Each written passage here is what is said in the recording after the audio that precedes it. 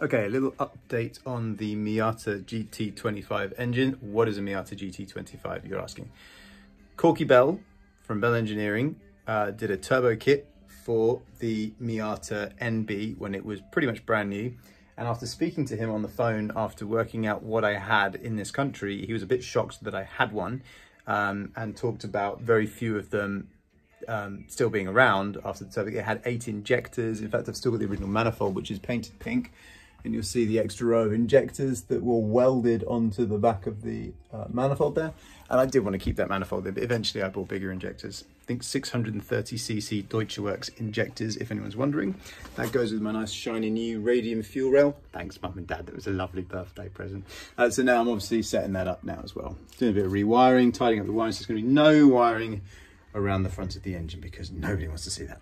So from the top, we've got 264 cams, which were reprofiled, set up by Fab9 Tuning in the States, and sent over to Washington, where they were reprofiled and sent back to Pennsylvania, where a friend of mine picked them up and brought them back to Crawley in England.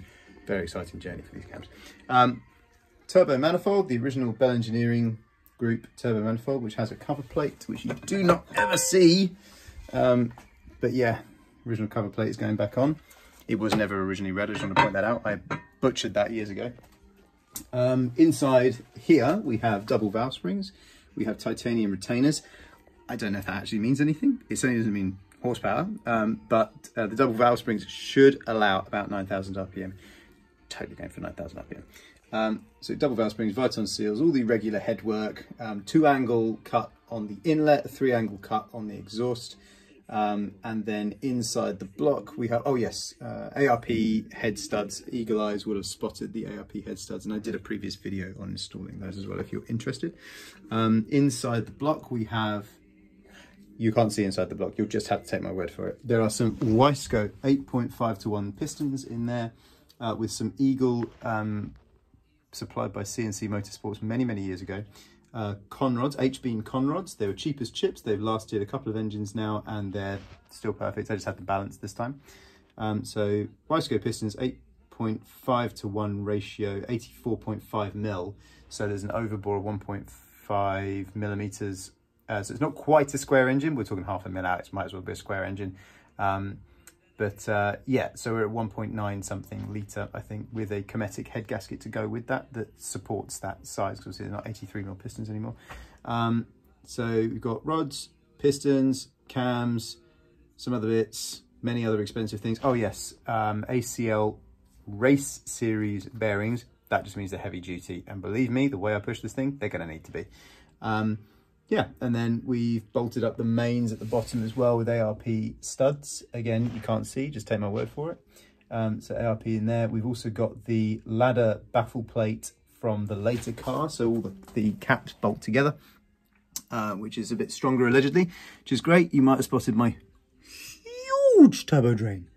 Where is it? There it is, a huge turbo drain. That's AN12, because we are fitting my shiny new, as Nick from Scuzzle would call it, Baby Borg. This is an HE221 Holset Turbo, which is a T25 bolt pattern on the supply, on the hot side, and I think it's TDO4-ish with an extra ear on the back as well. Internal wastegated, not going for masses of power, but you know, we can change that if we need to. Yeah, and oh, that was the other thing.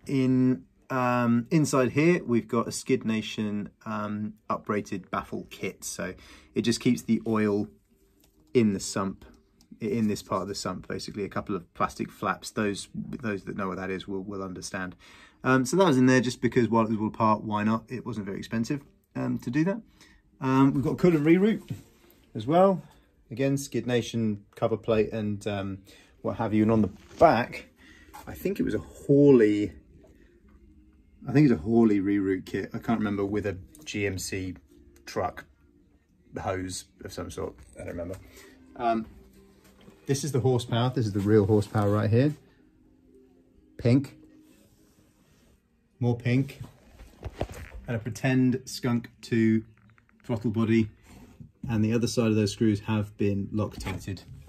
I did watch you on Beavis Motorsport. Yeah. Oh yeah, uprated engine mounts, just Mazda Speed ones. Great reviews online and not expensive. Mazda dealer, about 40 quid, not a big deal. Yeah, so without making this thing 12 minutes long, there is a rewire coming as well. So I've all the wiring will be hidden. You won't be able to see it, but it's all using original plugs. So I can swap things out if I need to, which is good. But I think that's about it. Short of making this thing 6 minutes, which is really boring. No one's ever can get to this bit at all. Maybe Harry and Freddie will. I got you. But yeah, anybody else, if you're really interested in Miata build, this did take me 2 years to save up and buy all these bits. I'm not made of money. I just do it bit by bit. Yeah, but if anyone's interested in anything MX5, shoot me a comment. Nice ones, please. No need for nasty comments. Oh, you shouldn't do it like this. You shouldn't do it like that. Armchair experts going, back off. Go back to your armchair and troll other people on the internet. This is just purely, I think, really for myself, my friends, to work out once I've crashed this car again, that we can see how much love I was putting into it before that happened. Cool. Maybe I'll show you the car one of these days. Thanks very much. See you guys.